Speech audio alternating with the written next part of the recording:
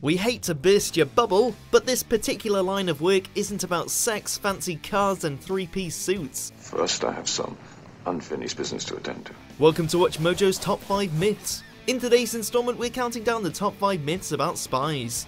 Before we begin, we publish new videos every day, so be sure to subscribe for more great content. Come along as we dismantle some of the biggest myths about spies perpetuated by Hollywood over the years. Number 5. Spies kill each other all the time. The second is... There's nothing quite like a little spy-on-spy action. Two highly trained professionals locked in a battle to see who can off the other one first. Sadly, that's a movie trope, not reality. Modern intelligence agencies actually avoid killing the competition whenever possible. What did you tell them? everything. If captured, a spy may be interrogated for information, but it's in their enemy's best interest to keep them alive. You violated the only absolutely inviolate rule of international relationships. And why? So you could kill a nobody. We wanted to question him, not to kill him. The logic is simple: kill one of ours and we'll respond accordingly. A spy's death would set off a lethal domino effect, not to mention a bureaucratic and political hellstorm. However, when dealing with members of a criminal organization or terrorists, well, things admittedly get a little murky. Number 4, there's no paperwork. Think about your favorite spy movie. At any point, do you see Bond, Bourne, or Hunt sitting behind a desk furiously typing up a report? How about signing a work contract or filling out a medical insurance form? Fat chance.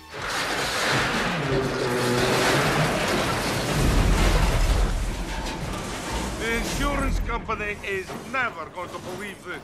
According to Fred Russman, who was a member of the CIA for over 2 decades, roughly 90% of international espionage is paperwork.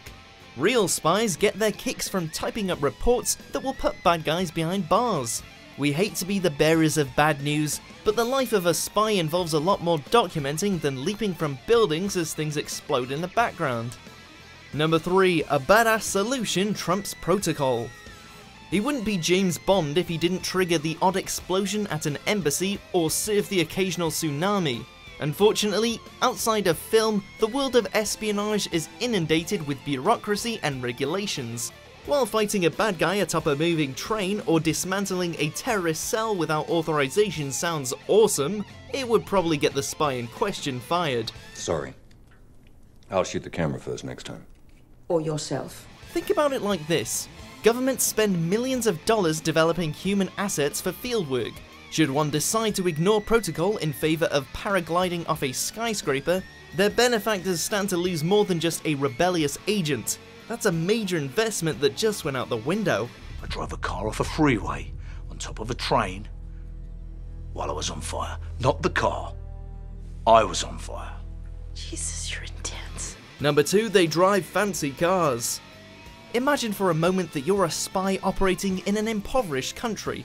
Your goal is to blend in, be one with your surroundings, and most importantly, avoid raising suspicion.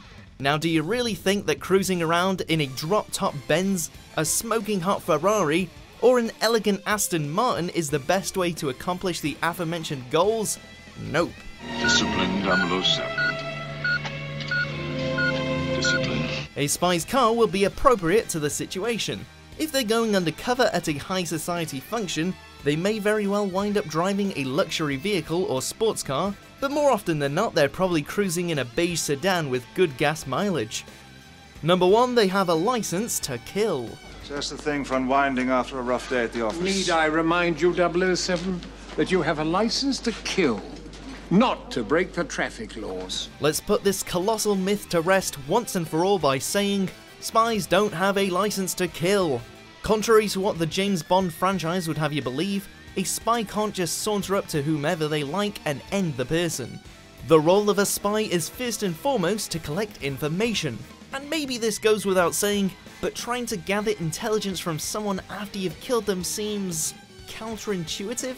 In fact, many agents will go their entire careers without even firing their weapons. That is a far cry from 007, who has mowed down hundreds of people during his tenure at MI6.